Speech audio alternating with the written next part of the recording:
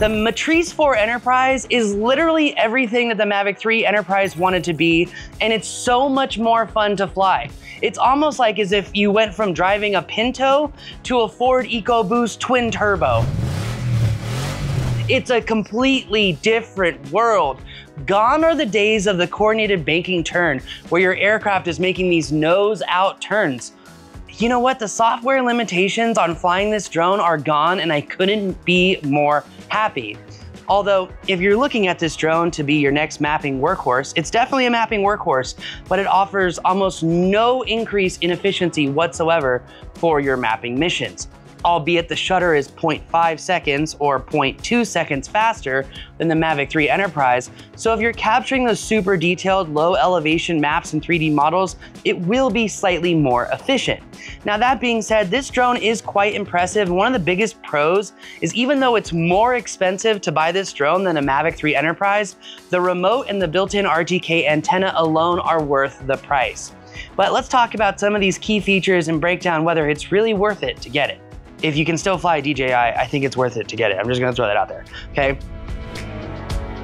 Here we go.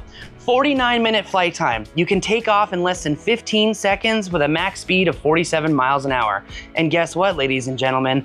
This drone does have attitude mode, so you can avoid all the necessary emergencies that happen on a frequent basis, especially like on cold days. It also can be flown up to 15 miles away, although the FAA might have something to say if you were to fly that far away. You can also actually fly unlimited distances, as it does have a 5G dongle associated with it, just like the Skydio X10. And the first to do that was actually the Parrot Anafi AI, which is now a similar price point. Think about it, this drone is now the same cost as a Parrot Anafi AI, and people were complaining about how expensive the Parrot Anafi AI was. Interesting. This drone also has a major obstacle avoidance upgrade that is probably, between the remote and the obstacle avoidance, it is probably the most major upgrades about why this drone is actually quite valuable for people in mapping, especially complex 3D modeling. Gone are the days of the obstacle avoidance sensors just telling you a singular distance, whether you had an obstacle to the right, obstacle to the left, above you, below you, etc.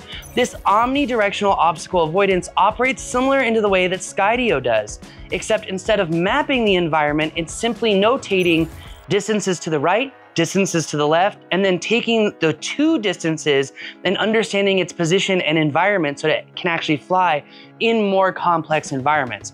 To put it more simply, it's a significant obstacle avoidance upgrade, as the suite or the combination of sensors are now working together for a more accurate interpretation of where the drone is in space. When we talk about cameras, it has the exact same micro 4/3 sensor for mapping cameras, which brings up an important point. Does it dewarp or does it not? I don't know, but it's one of the best ways to light a fire in any Facebook group. Moving on, it does have one additional camera on it than the Mavic 3 Enterprise, while we do have the wide and medium and now super zoom. So you can actually zoom 112 times hybrid zoom. It's actually pretty good, but it's not as good as an M30T in my humble opinion.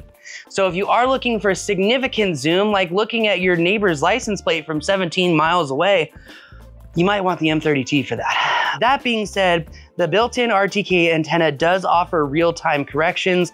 Unfortunately, I have not had an opportunity to test that. I think the big thing here is the laser rangefinder, which is allowing people to understand true distances to objects. So if you're flying decently far away and you need to know how far away you are from the center of a cell tower for a cell tower inspection, now you can align the drone and the laser to hit the cell tower and actually showcase exactly where it is in real time. Once the laser rangefinder and the wide-angle camera are actually used in combination, it's going to make mapping missions significantly more accurate. There have been companies who have already figured out how to do that with the M30T. I'm just waiting for DJI to pluck that from one of their third-party applications like they do with all the other ones. Okay, sorry for the truth bombs, but here we go. In addition to a great nadir camera orientation like most drones, this camera can actually tilt up 35 degrees as well. While it's not as good as Skydio's X10 Zenith tilting up, which is pretty impressive, 35 degrees should be enough for some basic bridge inspections, none of which will happen in the United States. So good luck with that, Canada. All right, moving forward, I will say, this is the most fun I've had flying a DJI drone in so long. Over the last 5 years, pretty much every single DJI drone has been dumbed down further and further and further and further. And that's the thing, is that in the age of the domestic versus foreign drones and how that race is heating up, one thing is becoming really clear. If you don't have the skills to fly really well, you will get left behind, because a lot of these features don't exist in American drones. So it is important to have really good skill when it comes to flying. This drone puts the power back in the hands of the pilot as the software limitations are gone, and it is so much more fun.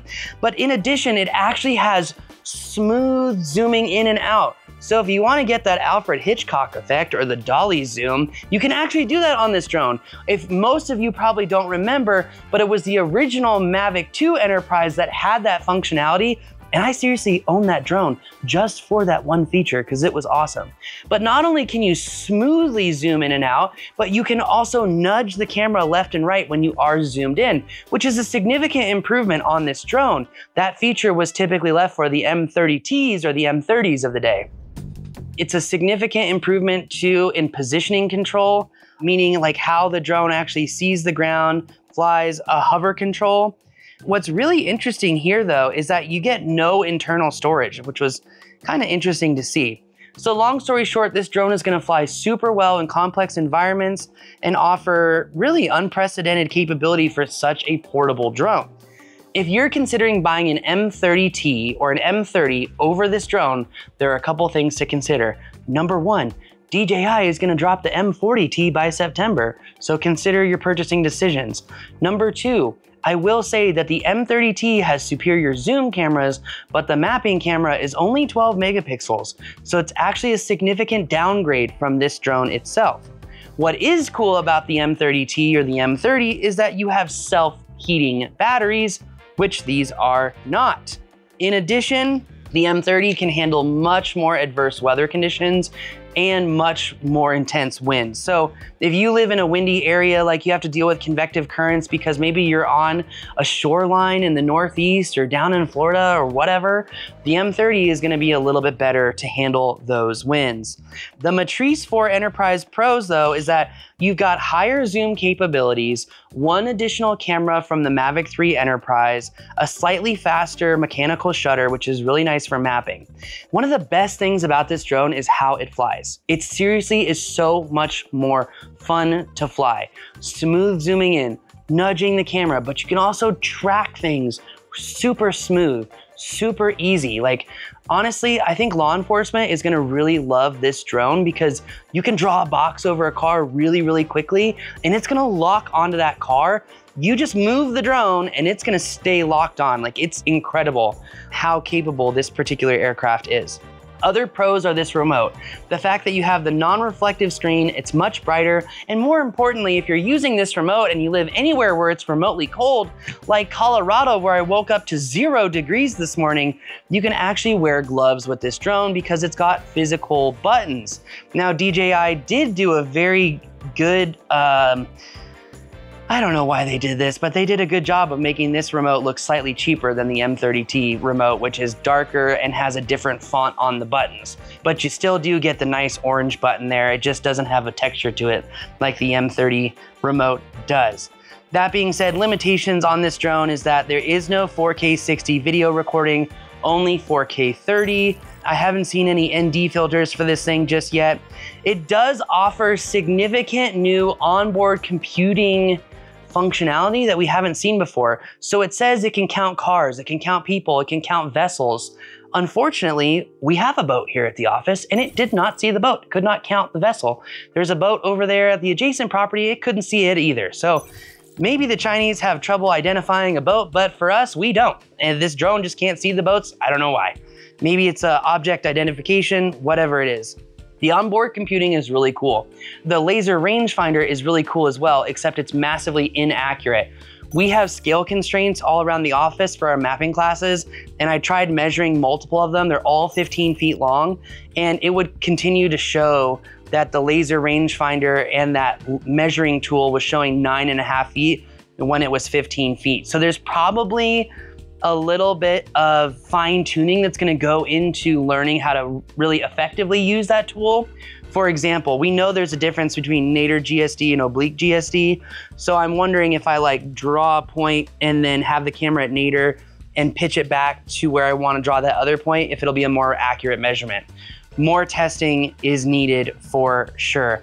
The area measurements that we took of the landscape supply company next door, which we map all the time for class, were completely off. So, I mean, many acres off, and it's not a large field. So there's still really no dedicated cinematography coming out of this drone. Look, many of us know that if you're flying drones for a commercial or industrial entity, it's not just about creating maps and models. It's also about creating captivating video that showcases the progress, that showcases the hard work, and that showcases the man-made effort to make these things happen.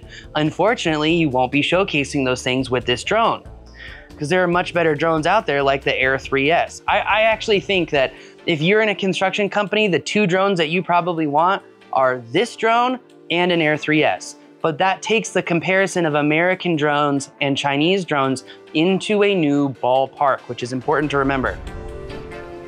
So accessories and features, there are customizable buttons on this. You have an HDMI out here on the remote. You can also put a micro SD on this particular remote. And what I really love about it is that you can put a Crystal Sky battery in the back of the remote and keep this thing buzzing for days and days and days, which is really nice because that Mavic 3 Enterprise remote would die after like 5 mapping missions. So significant improvement there.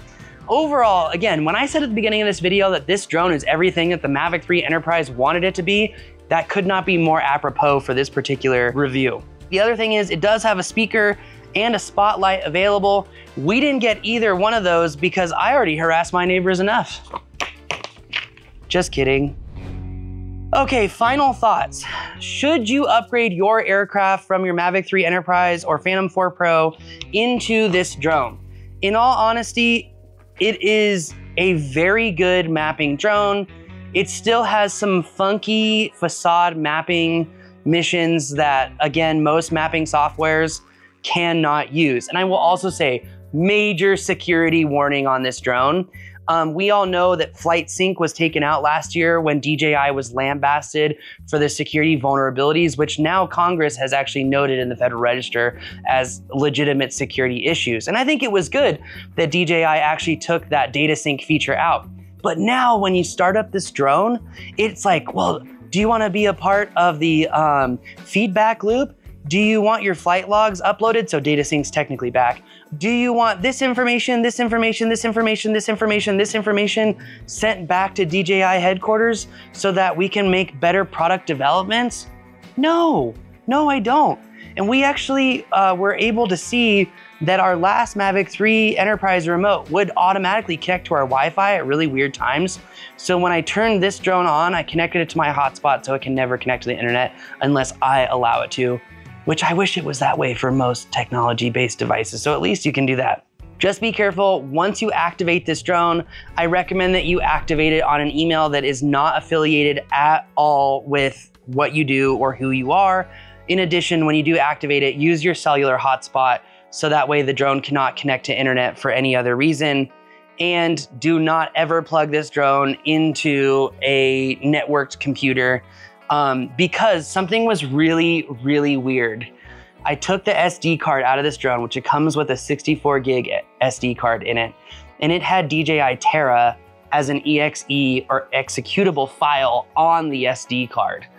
I am not a security major. I am not a security expert, but putting executable files on SD cards when you plug them into your computer, it just raises a red flag for me. So I'm not saying they're doing anything bad, but DJI has definitely gotten a little bit smarter about data transmission and privacy, and they're working really, really hard to upsell you on DJI Terra, which is a pretty cool program, but I will never use it or teach on it simply because it is not allowed for government contracts, SLED contracts, etc. So for me, there's no market for it. So anyway, I don't say this to bash you, DJI. You guys make amazing drones. We all know that. It's phenomenal.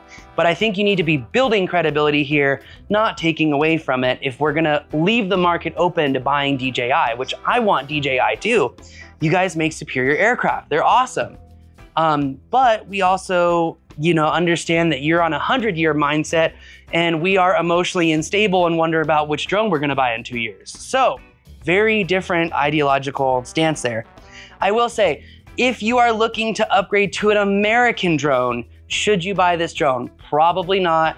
The FreeFly Astro Prime is astronomically, isn't that funny? Astronomically more efficient than the Matrice 4 Enterprise, simply because it's got a full frame 64 megapixel sensor.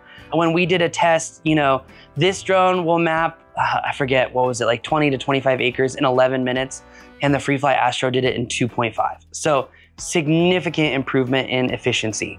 This drone is best suited for enterprise pilots needing an all-in-one industrial drone. The 4K 30 video is pretty good, but for some of us who want that nice slow-mo cinematic aspect, you're still gonna have to probably buy a Mavic 4 Pro or Inspire 3. If DJI had included 4K 60, this drone would be near perfect and you probably wouldn't need another drone for a very long period of time. So would you upgrade to the Matrice 4 Enterprise? Let me know in the comments below. But what I will say, the biggest thing about this drone is that the obstacle avoidance is significantly better. I don't really count on that much. The remote is astronomically better, which I love to use. The AI features are kind of gimmicky in my opinion, but more testing to be done with that laser rangefinder. On top of all of that, I will say, I haven't had a DJI drone that is this much fun to fly in a very long time. So if you're like me and you love to passionately take flight, you will love this drone. That's gonna do it for us today. Let me know what you think about this drone. I know there's gonna be a lot of comments on the whole, foreign versus domestic drone. I think there's a much larger macro picture here. And if you haven't seen the Sean Ryan interview with Palmer Luckey about the United States manufacturing capabilities versus China and what that does to our economic footprint in the world, I highly recommend that you watch that interview. It will provide a lot more understanding for the bigger picture here. That being said, I still love flying DJI. Who doesn't? Come on, get out of here. We need more collaboration in this industry. So that being said, amazing drone, absolutely love it. I think you'll love flying it too. To clarify, this review is not on a Matrice 4T as in Tango, but a Matrice 4E as in Echo, because honestly, if you want a really good thermal drone, you can get the M30T, it's much better. That's gonna do it for me here at Drone U HQ. Thanks again for watching this review. Let me know what you like. Let me know what you don't like. Seriously, I will listen to well thought out comments. I do appreciate it. I take pride in growing and I take pride in feedback. So thank you very much for watching. I appreciate it. And I will see you in the next news show, podcast, review video, course. We're updating all of our courses right now. You seriously will not believe how much better they are. And again, we're one of the few certified trainers and instructors on photogrammetry. So you're gonna love those classes and so much more. Check them out. Thanks again for supporting us at the Drone U HQ.